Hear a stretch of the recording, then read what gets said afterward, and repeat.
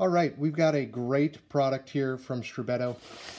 Love their products. I've used a couple of their other different tool sets before, and have this new mini ratchet with small ratchet extender.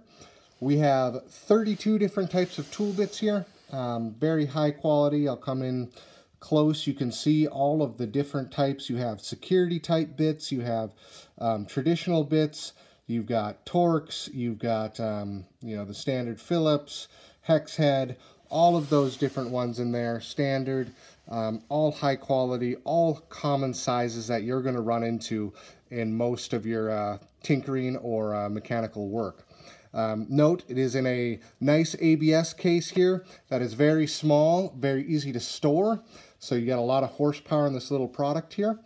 Going through the main workhorse here, we have this wonderful little teardrop ratchet. Has the directional shift right there, plus it has a 72 increment tightening. So anything that's really fine work, say you're working on a scope, maybe a watch, something like that, you can really dial in the tension and the number of turns with that. You've got that little adjustment on the top there.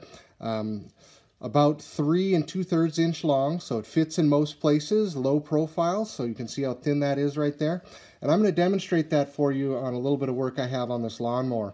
We'll go through just the rest of this real quick here, set that down. So we do have an extension, has a little quick lock piece here to quickly change the bits, but as soon as you let go, you know they're securely attached. Nice quality piece there, so if you do need to reach a little bit further into something, you can easily do that. So what I'm going to demonstrate for you with this nice low profile wrench is you can get into places that typically you can't with other larger tools. And just demonstrating this, I've got a Phillips head in here that's actually guarded by this shroud. And the only way to take this shroud is I have to take off all these other throttle components. And I don't want to do that because it's going to take time and there's a chance I could screw it up.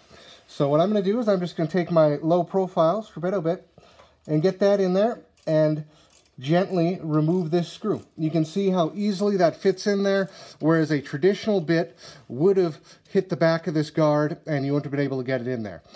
So that's a great little use of this tool. It fits in great little places. It's high quality, easy to use. Again, you go through, and I'm just going to tighten that up just to show you how easily that stuff works. Again, great little product there. You can switch directions on the fly.